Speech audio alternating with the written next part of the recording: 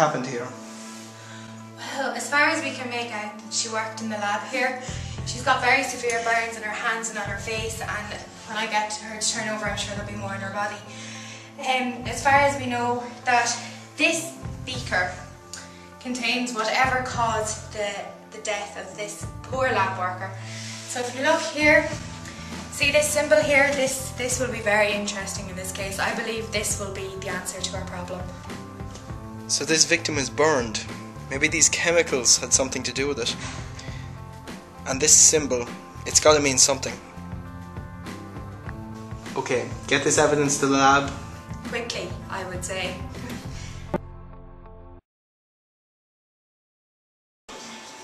So, has the evidence from the crime scene arrived yet? Yes, we're just finished processing it. So what do we have? This is the sample that was found on the victim.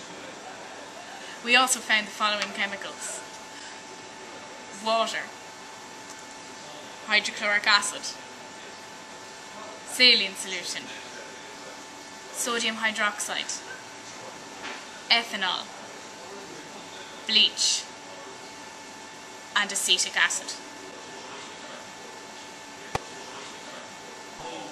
And we still have to look into the symbol found at the crime scene. So let me get this straight.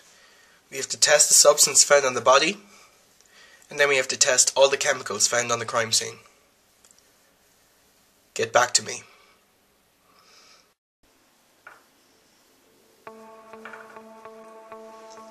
So here we've cracked the case. Ah, hello, indeed. Dr. Abbott, why don't you explain, seeing as it was your work? The chemical found close to the victim was sodium hydroxide.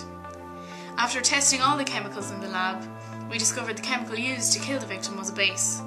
A strong base such as sodium hydroxide could very easily have caused the severe burns to the victim. Our lab techs tested the base and discovered that it had a pH of 12 to 14, which is a very strong base. Our lab techs will write up our reports as soon as possible and give them to you. It's a shame, really. She should have known the basics.